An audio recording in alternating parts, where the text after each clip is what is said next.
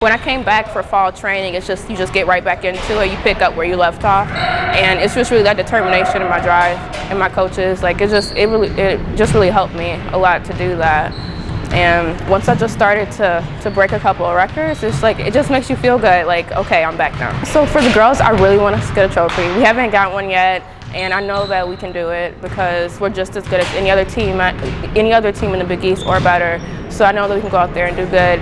And since I'm ranked first in the 60 and the 2, it's like I really want to win my events. I mean, like that would be like the best thing to happen right now at this point. So from my goals this weekend, I just want to win the 4, the 2, and the 4x4, just to get as much points as I can. Time-wise, I don't really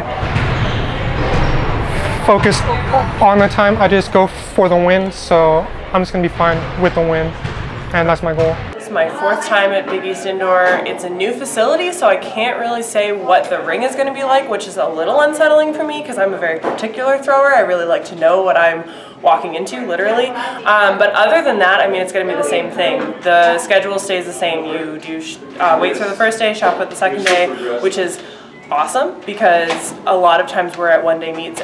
Team goals, I just want us to all go out there and just do our best. We've been working hard since September, so to go out there and this is a big meet, to just put it all together, I think it would be good to definitely come back with a trophy.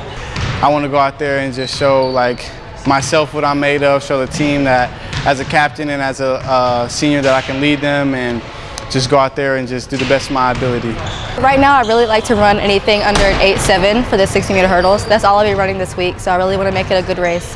Hopefully I'll run prelims and finals, so if I could PR in both of those events, that'd be great. Well, I'm really excited, a bit anxious, but it's a good anxiousness, one that will bring adrenaline. I just hope to go out there, compete, and do my best, and hopefully get on the podium and represent DePaul well.